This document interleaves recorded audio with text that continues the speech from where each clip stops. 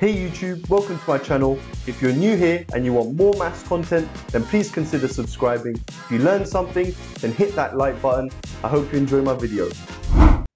Hey YouTube, welcome to my final part on quadratics. In this lesson, we're going to look at how we can use quadratics to model real life situations. So getting straight into it, in A-level maths, there is a huge emphasis on how what we learn applies to real applications. I guess now we can't ask the question of where will we use this in real life. I get it all the time. Probably not now that you're in A-levels, you've decided to choose A-level maths, so I hear it much less, but when you teach Key Stage 3, they're always, we do Pythagoras' theorem and they just say, where do we use this in real life? Usually the answer is mechanics and they still don't really understand, but I try and give as best of a description I can. But since we're older now and we respect the subject a lot more, it's asked much less. Now, in year 13, we will work in depth in modeling situations where an object is thrown at an angle. Here we can model the object's path and use time to locate its position. This is 2D projectiles. Even in year 12, we do a bit of this when we look at Suvat equations and movement under gravity. But in year 13, we do it at a lot more depth. For example, I'm going to do a better example on the basketball hoop, but we can model the path of a basketball after it's thrown using quadratics. You can see on the right there, we have a little, fountain. Under gravity, it forms what looks like a quadratic shape. Yeah. In terms of other shapes we can use in further maths, we have something known as the hyperbolics. But here we would probably use quadratics for that, especially at A levels. Now, getting straight into a question, a basketball is thrown over level ground towards a hoop. The height in meters of the basketball above the ground after t seconds is modeled by the function h of t equals 1.88 plus 5t minus 2.5t squared. T is bigger than or equal to 0. Interpret the meaning of the constant term 1.88 in the model. Now 1.88 in the equation is the term independent of t. So you've got to think, what t value would you have to substitute so that you get 1.88 on its own? And that's t is 0.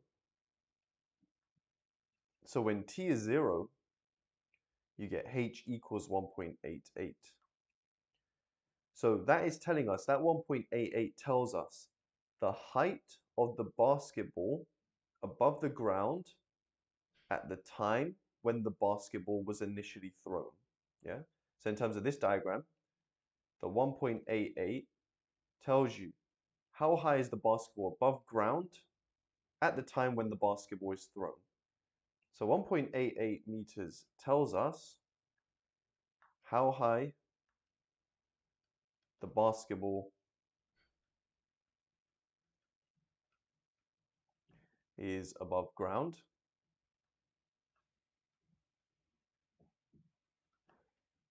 at the time at which it's thrown, at which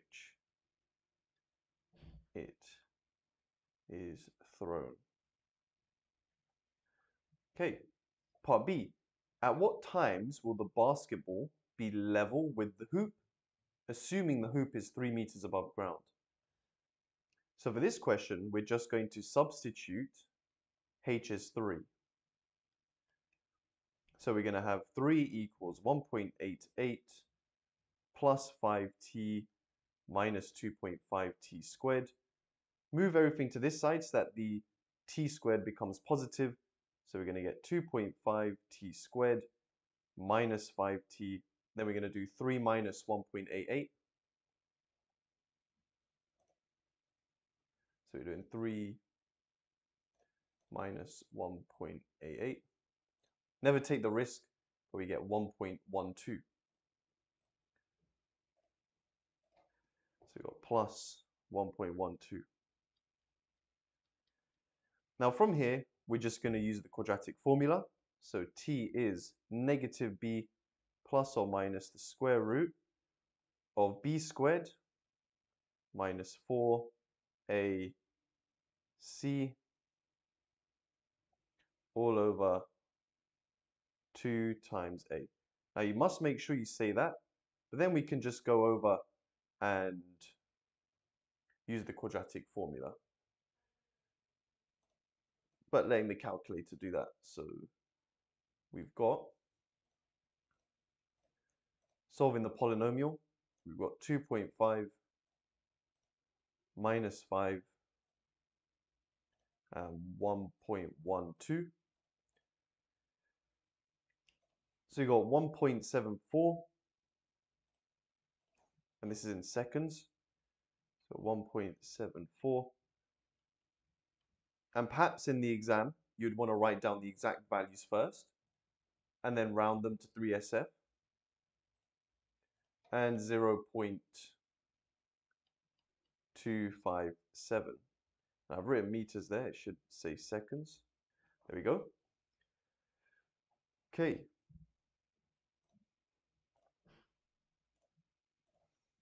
Part C, write h of t in the form a minus b, bracket, t minus c squared. Now we should know what form that is. That's the completed square form. Change color. So first of all, we write everything in the correct order. So minus 2.5 t squared plus 5t plus 1.88. Then we factorize out the coefficient of t squared from the first two terms only.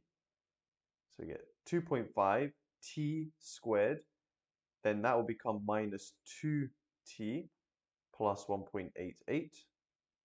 Then we complete the square on what's inside the bracket only. So now we use a square bracket. T minus half the coefficient would be 1 squared. Then we subtract this number squared, which is just 1.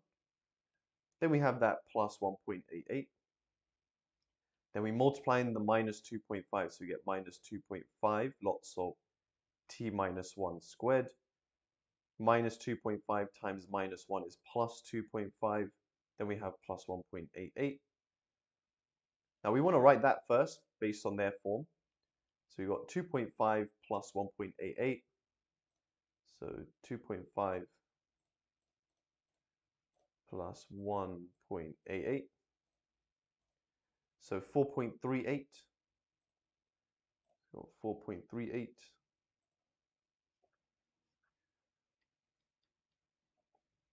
Then we have minus 2.5 t minus 1 squared.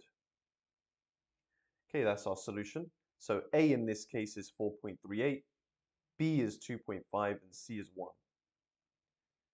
Then part D says, using your answer to part C or otherwise, find the maximum height of the basketball above the ground and the time at which the maximum height is reached. So remember from previous episodes what we said. So the t minus 1 takes the quadratic and it moves it to the right by 1. The minus 2.5 just turns it upside down, and the 4.38 is what takes it up. So the max height, h max, is 4.38, and the time at which that happens is at 1. So that'll be meters, and that'll be seconds. Right guys, this concludes our series on quadratics. Here I've shown you how to complete the square, how we use that to sketch quadratics. We've looked at inequalities and inequalities with fractions, and now I've shown you a question on modeling. Now stay tuned because I'm going to do more work on quadratics and how we apply it to things like discriminants. We're going to look at how we solve hidden quadratics, so equations which don't look like quadratics but they actually are. So if you learned something today, please hit the like button, and for more content like this, then hit the subscribe button.